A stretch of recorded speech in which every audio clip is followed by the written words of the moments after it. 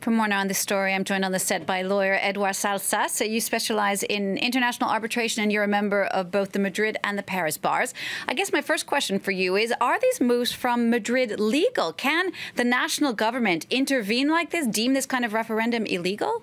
Well, this is a very good question, and a lot of people are now claiming that the measures taken by the Spanish government are being disproportionate. They have sent letters to the media forbidding to publicize this referendum, which is completely against the freedom of speech and the freedom to inform. They have seized private correspondence from the regional government to private persons informing about the referendum. And now we're seeing that they have arrested several political people from the Catalan government in order to prevent this referendum to happen. This is unprecedented in European democratic history, and it's happening in the very heart of Europe. And I think that everybody will have to draw the necessary consequences of these actions, which are unprecedented. So what would those next consequences be? Would the EU have to get involved from a legal standpoint? Well, I believe that at this point, both sides have forced this situation. The Catalan government has called for a referendum which was approved in the Catalan parliament, but not in the Spanish parliament. So it is not an agreed referendum as it happened in Scotland. And the Spanish government has forbid this referendum, and it's a dead end. So basically, there's a need for a mediation, and the European Union, I guess, that needs to intervene.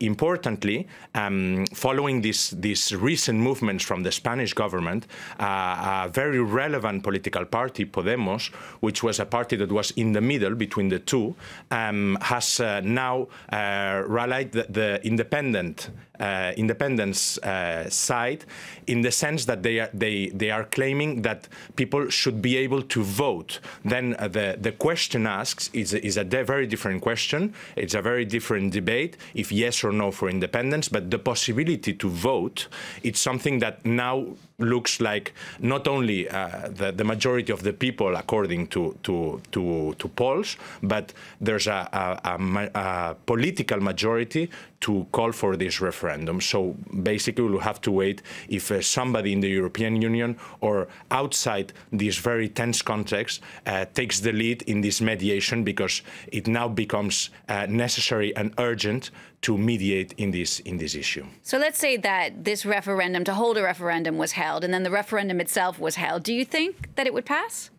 If the referendum is held, I believe, and all the polls say that the yes will win, and will win by a vast majority. The issue now is whether the people who are against the referendum will actually go to vote. Let's say if more than 50% of the people called to vote will go to vote.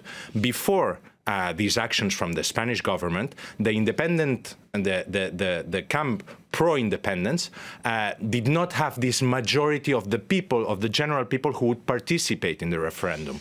Now that Podemos looks like it needs to subject to modifications in the future, but it looks that they have joined this pro-referendum side, not pro-independence, but just pro-referendum to vote, right, then the more than 50% they would obtain more than 50% of the census and more than 50% of the votes. And then from an international and diplomatic point of view, this referendum would have a lot more of legitimacy. And then we would have to see what the European Union and the European chancellors will have to say in light of these results. Eduard SALSAS, thank you so much for taking the time to come in and speak.